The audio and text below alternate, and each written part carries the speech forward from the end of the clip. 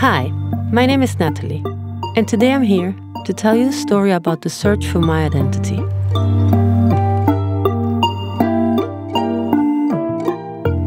When people who are close or not so close to me find out that I'm adopted and that a documentary has been filmed since I actively began the search for my roots, what always follows is a series of questions. I have been answering these questions for years.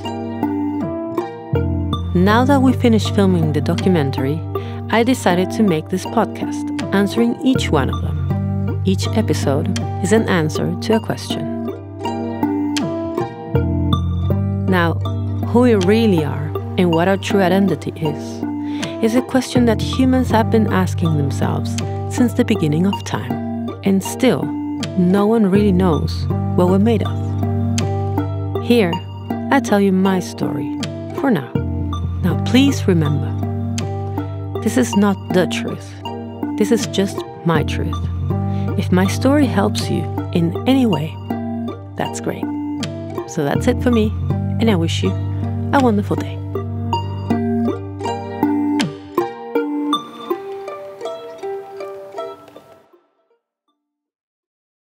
Chapter 15. Who is Mercedes, the liberator of slaves? Part 1.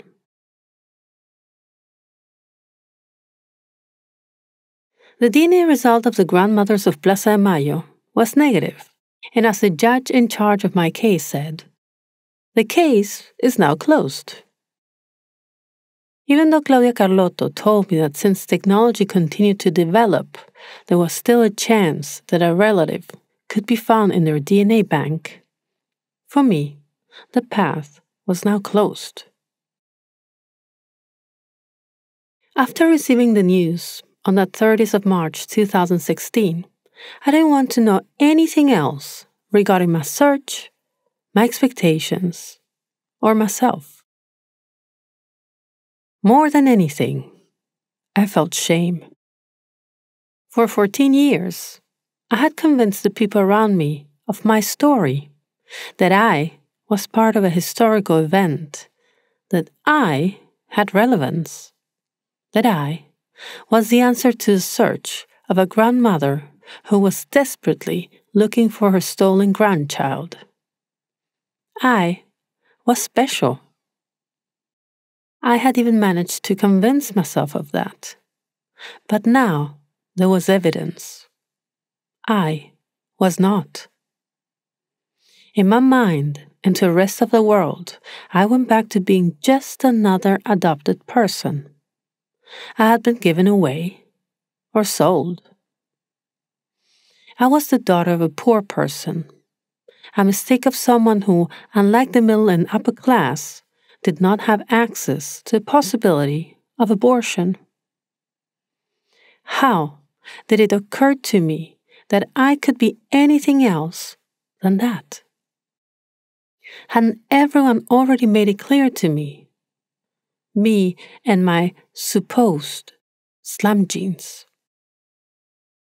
As I said before, I returned to Sweden and decided to lock myself in my music studio, dedicate myself to work, and pretend that I disappeared, that I didn't exist, that I better never ever even think about touching the subject of the search for my biological identity. I felt so ashamed. But what was happening to me? Because it wasn't just the pain and hopelessness of not having found a biological family. There was something else torturing my soul. I could hear the voices inside me when I closed my eyes. I could see the scenes of my childhood and adolescence repeating themselves over and over again, and I couldn't find a way to defend myself from these truths that harassed me day and night.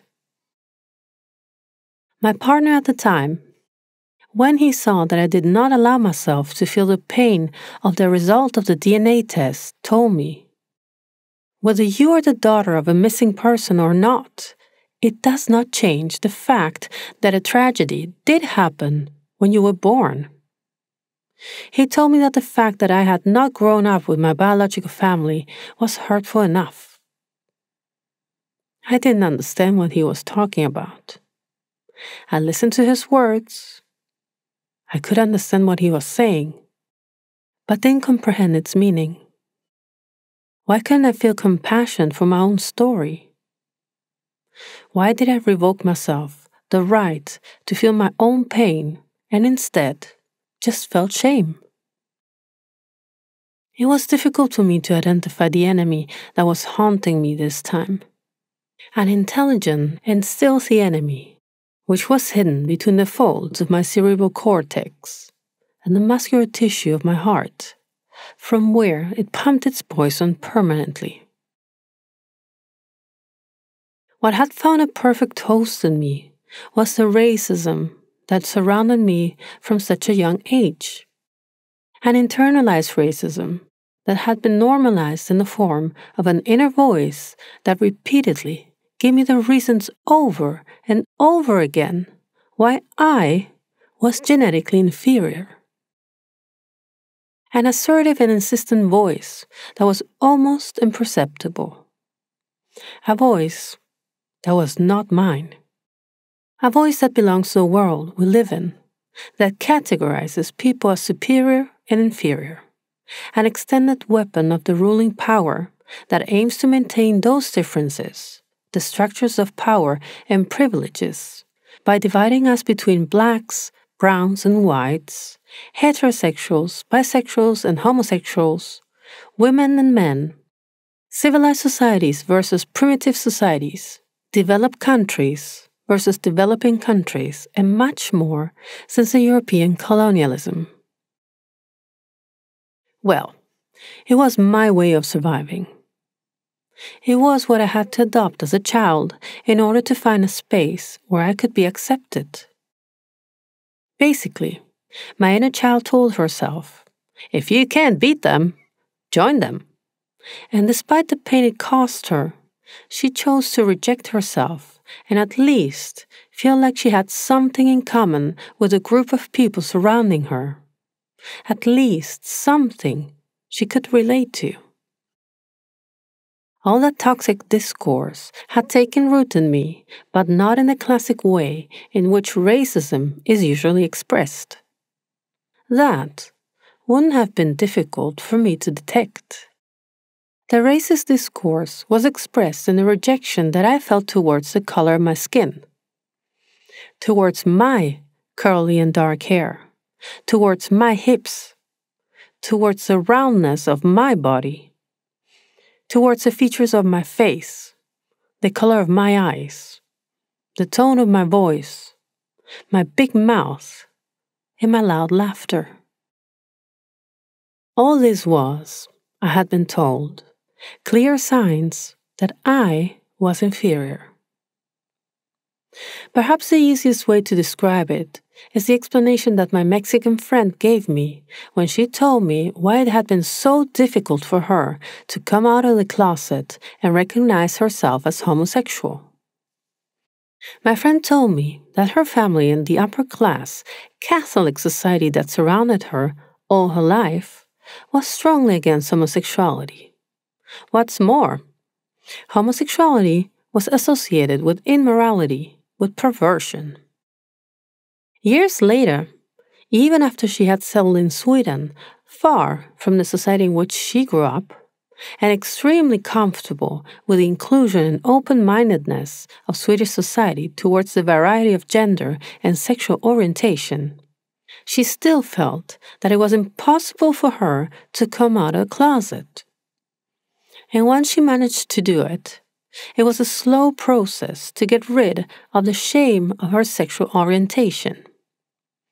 Although none of the people close to her in her new life in Stockholm found it problematic that she was not a heterosexual woman, it took her years to accept it herself. The strange thing, she told me, was that she never ever felt rejection towards other homosexual people. She would never treat someone the same way she treated herself. She would never think the same way about other people. She would never look down on anyone for not being heterosexual. The homophobia she felt was only towards herself. The ego's survival mechanisms can be very intelligent and disguise themselves as whatever it takes to make sure that we are safe. Shame thinks it saves us from the searing pain of other people's rejection by rejecting ourselves first. Something like, "You don't need to hit me. I already hit myself. There is no need for you to reject me. I already know that I should not be accepted." Attack first to avoid being attacked, and thus minimize or control the impact that the reality around us would have on our inner child who so much wants to be accepted and seen. But of course, it hurts the same. Everything impacts us the same. Here a clear example. Like many other children, when I was little, my mother sent me to summer camps. The ones I was sent to belonged to a German community. Every day, the bus picked us up, which took us to a German sports club, where we spent the entire day. There is a recurring scene from those times, from when I was 6 years old, that I will never forget. It describes how I, as a little girl, had already understood how I was perceived by the people around me. We were changing in the locker room, all the girls from the camp and me. I saw that they were looking at me and talking to each other. I saw how they avoided me. I saw how they murmured. So I approached a couple of them and said, "I know I'm from a lower class, a brownie. You don't have to play with me if you don't want to." I don't remember exactly what happened next, more than seeing relief on the girls' faces. They didn't have to reject me anymore. I had already done it for them. Already then, racism had been internalized. And the most interesting thing was that thanks to understanding the pain it caused in me, I would never in my life treat another person that way. Only myself. I was a mistake. I was wrong. Nobody else. Many years later, to this was added the unspoken message from the Argentine society, which indicated that I had much greater value as a possible appropriate daughter of a missing person than if I was simply the daughter of a poor person. A message that was felt and confirmed by several people who went through the same search process that I went through. Needless to say, racism exists everywhere. Without doing a deep analysis of why it is something so common among human beings, it is undeniable to see how easily it takes root and how it acts amongst us, most of the time unconsciously, and even in some people, consciously and openly. Sometimes, people can stop to check whether their own thoughts or actions are racist and correct their way of thinking and acting, and try to broaden their perception of the world around them. And sometimes, they do not have the ability to do so. Sometimes people are so used to seeing things the same way, and their beliefs are so ingrained, that the mere fact of seeing things from another point of view gives them a migraine, a panic attack, or an outburst of rage. Because if there's no superior and inferior race, then where do we position ourselves and what value do we really have? Says the lazy ego that refuses to change. Or the scared ego that doesn't want to be rejected but wants instead to belong to the right group of people, to the chosen and privileged group. Personally, although I recognize myself as a limited human being who does what she can with the tools she has, I have to say that I prefer every day of my life to exercise my brain and expand my perception of the world around me. Question the supposed truths I grew up with and challenge my ego's fear. The world, for me, is much more interesting that way. Racism never gave me anything but pain and prejudice. And that life is not the one I choose to live. Once back in Sweden, that same shame, that internalized racism, was torturing me, consuming me. That's why my plan was to isolate myself, to go to 12-step meetings, to go to therapy, dedicate myself to work, and leave all this behind. But as I just mentioned, that was never my destiny. My restless soul was not going to let this one go. I wasn't going to let the fear in my ego have its way. So when Simone and John decided to make an intervention and convince me to continue, I did. Thanks to Martin, we came in touch with Los Bartuquitas. And thanks to them, a new door was opened. It was Paola Klechman, the first one who spoke to me about a certain Mercedes Yáñez from the Human Rights Department at the Capital Civil Registry. The first thing I understood was that this woman had access to the files of the municipal hospitals, and that was why she could find the biological mothers. It seemed so easy. I simply had to show up at her office with my birth certificate, and she would help me. But be careful. She's a complicated woman. If she doesn't like you, she probably won't help you. They warned me. So as soon as Simone, John, and I arrived in Buenos Aires in May 2018, I gathered courage, took the subway to the Tribunales station, walked to 753 Uruguay Street, where the Central Civil Registry is located, went up to the 5th floor, and there it was. On the door, there was a modest sign that said, Human Rights. I was really surprised to find that office there. I knocked on the door timidly, and from inside, someone answered me with a hoarse voice. Come in! I opened the door carefully, and there sat a lady with long, wavy white hair and a severe look. I'm eating my lunch, she said with an almost imperceptible dialect from the province of Tucumán, which actually meant, You came to bother me in the middle of my lunch. I'm not in a hurry, I answered with my most diplomatic and stone-faced Swedishness. Take your time, and let me know when you're ready. I'll wait outside. I closed the door and sat quietly outside waiting. Until a little while later, her small figure opened the door, and in a calmer tone, she said, Come in. I entered her office. There was a desk with a computer and many folders and files everywhere.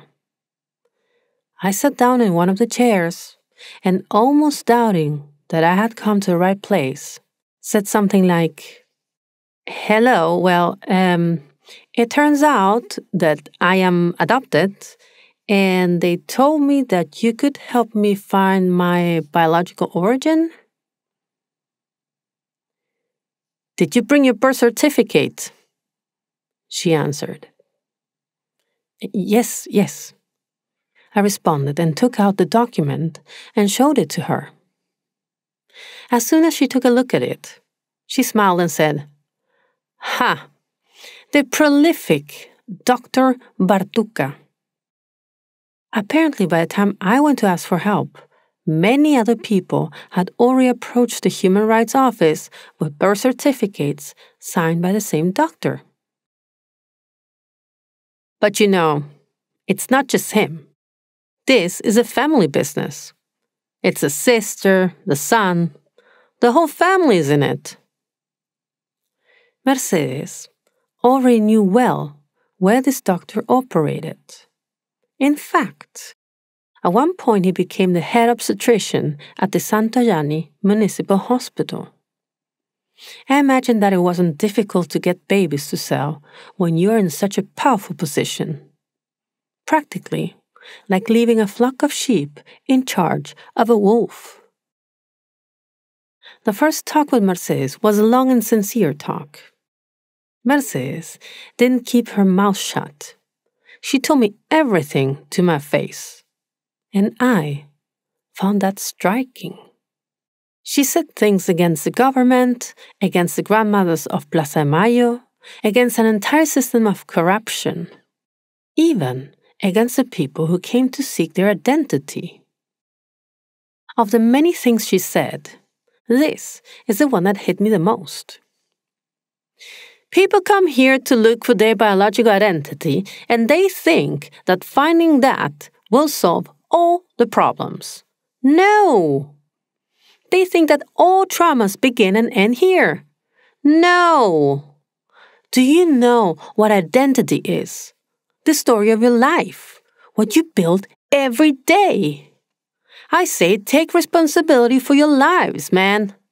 You're all grown-ups now. I didn't dare to make a sound. More than anything, I smiled with fascination for having found a person like Mercedes. She didn't pretend to be anything else than what she was.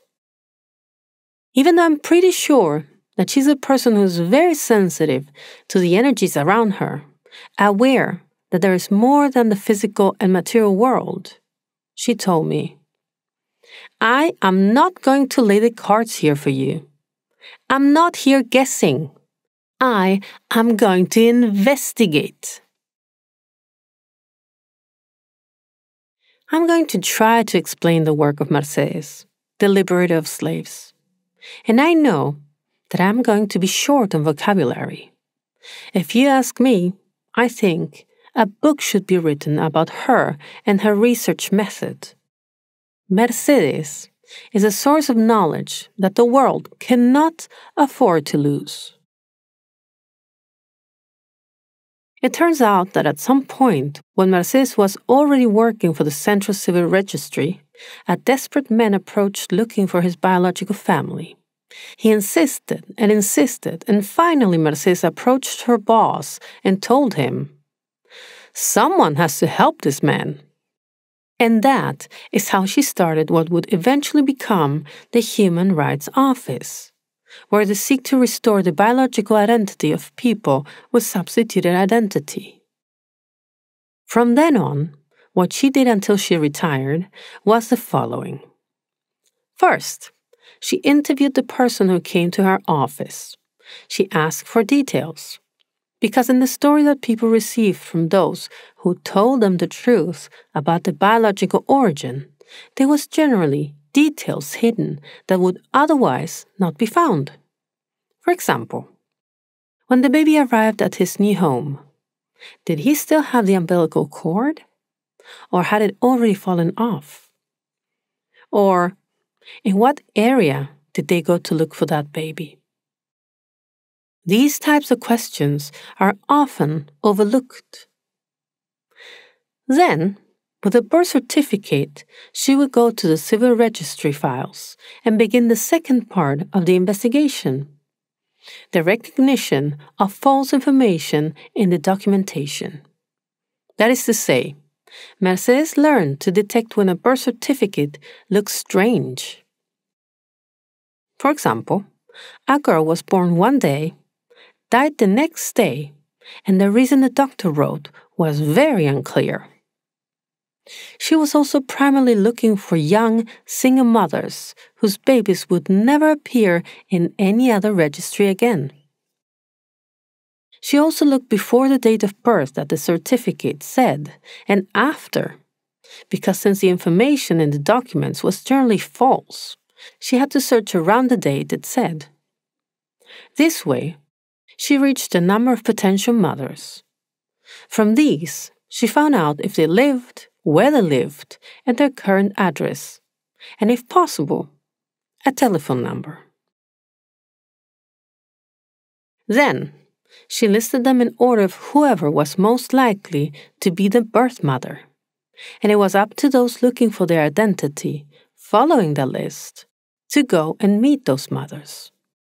Of course, this also takes preparation.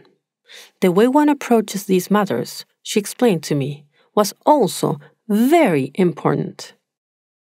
First of all, it was important not to call on the phone, because if they knew we were coming, they would never receive us. Second, once we approached and they opened the door, in the event that it was someone other than the mother we were looking for, lie. Never ever say the reason why we came there. That mother perhaps never told anyone that she had a daughter. That girl could have been the result of a rape that she wants to forget, or the result of a love that could not be. And now that she had rebuilt her life, perhaps she had never told anyone what happened. Instead, one should, for example, say that one is the daughter of a primary school classmate who died, who wanted to give her message before she passed.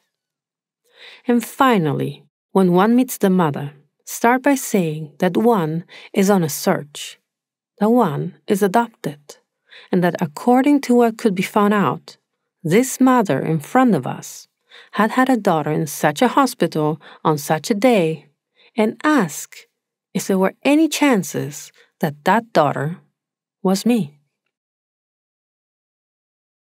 While all this is happening, it is very important to check out the physical resemblance. And if everything goes well and the mother feels comfortable, ask for a DNA test. I'm going to add something else to this list.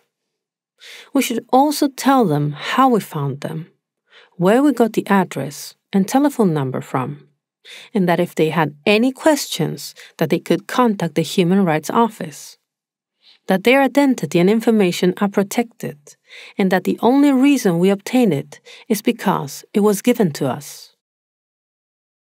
It may be because of my codependency, but for me, it is also important to remember that these women we are visiting suffered a loss many years ago. A loss that we came to remind them of. So to approach them with gentleness, calmness, honesty, and warmth is the most important thing. That this life has already been difficult to the individual women standing in front of us. Once Mercedes explained all this to me, she asked me, "Do you have any more questions?" "No." "It's time to go knock on doors then," I responded, with a mixture of fear and expectation, feeling small, fragile, and invincible, all at the same time.